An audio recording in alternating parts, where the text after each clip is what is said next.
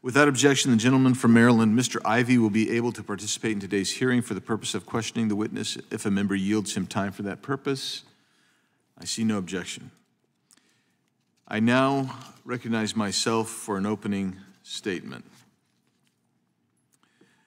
Again, I thank the members for coming. I thank Director Peters for coming today, and the audience. We appreciate you being here.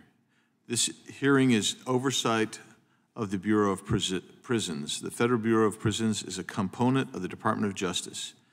BOP's mission is to protect society by confining offenders in the controlled environments of prisons and community-based facilities that are safe, humane, cost-efficient, and appropriately secure. And BOP provides work and other self-improvement opportunities to assist offenders in becoming law-abiding citizens. At a time of rising crime, this is a critically important function. BOP operates 122 institutions and locations throughout the nation. These institutions are operated at 5 different security levels in order to confine offenders in an appropriate manner. As of last week, BOP is responsible for the custody and care of more than 158,000 inmates and employs more than 34,000 individuals. Nearly 5 years ago, President Trump signed into law the First Step Act of 2018. That act sought to reduce the size of the federal prison population and reduce recidivism while still maintaining public safety. The act's 3 main goals were 1, correctional reform, 2, sentencing reform, and 3, reauthorization of the Second Chance Act of 2007. BOP is charged with much of the implementation of the First Step Act. As I mentioned earlier, we're experiencing a nationwide spike in crime, and it's vital that BOP gets this implementation right. The First Step Act required DOJ to develop a system for BOP to use to assess the risk of recidivism of federal prisoners and to assign prisoners to evidence-based recidivism reduction programs.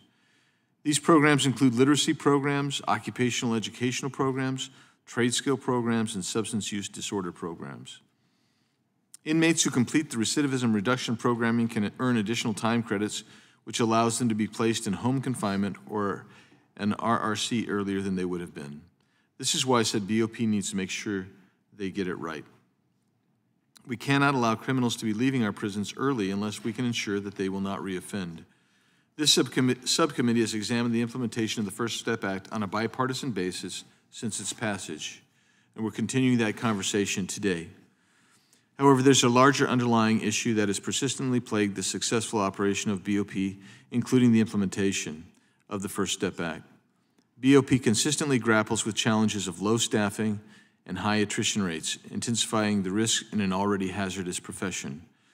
As I mentioned, BOP employs approximately 35,000 personnel across various prisons and facilities throughout the U.S. That's a 5% decline from the 37,000 employed in 2020. Yet the prison inmate population has not declined. In fact, it's increased by 3,000. As of last month, more than 20% of the 20,446 congressionally authorized corrections officer positions remain vacant. More than 2 years ago, the GAO published a study identifying several underlying causes for these staffing challenges. The GAO analysis highlighted that BOP had not been proficient in accurately assessing or providing documentation to support its staffing deficits. GAO identified that BOP resorted to amplifying the overtime hours of its personnel to mitigate staffing shortages.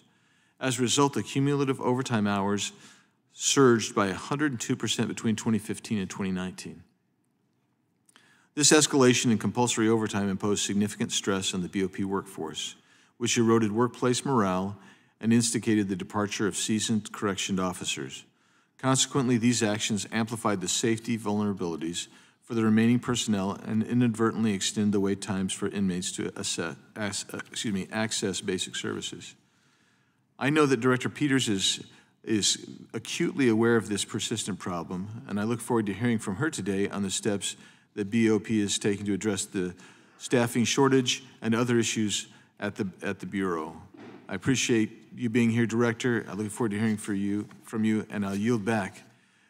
Ms. Jackson Lee, the ranking member, is absent today, and Ms. McBath is stepping in her place, and I recognize